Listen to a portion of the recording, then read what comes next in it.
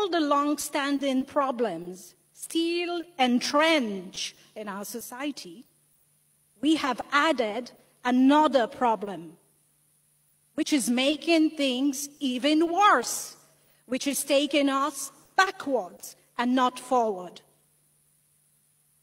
And what is that? It is the seeming policy of division and exclusion, marginalization of a certain group. That is not good for business. The political instability and tension is not encouraging investment. Division on tribal lines does not consolidate peace. It perpetuates resentment.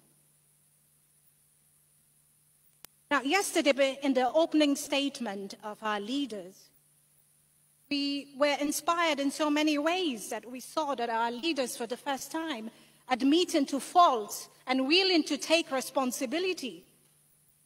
But we also see that there is a big gap between rhetoric and reality. We are preaching peace, yet we are undermining those institutions that foster peace.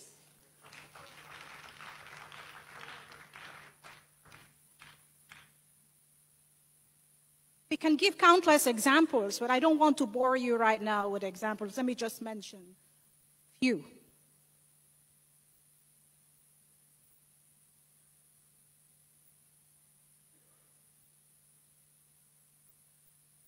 cannot preach peace and you're sacking people who are guaranteed with security of tenure under the Constitution and the statute.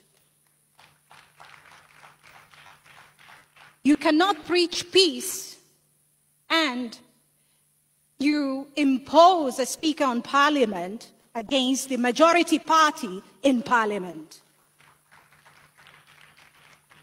We cannot preach peace when it seems like appointments are being done on tribal lines. We cannot preach peace when we are depriving access to justice of the hearing of political cases by opposition or otherwise, and even by the Sierra Leone Bar Association.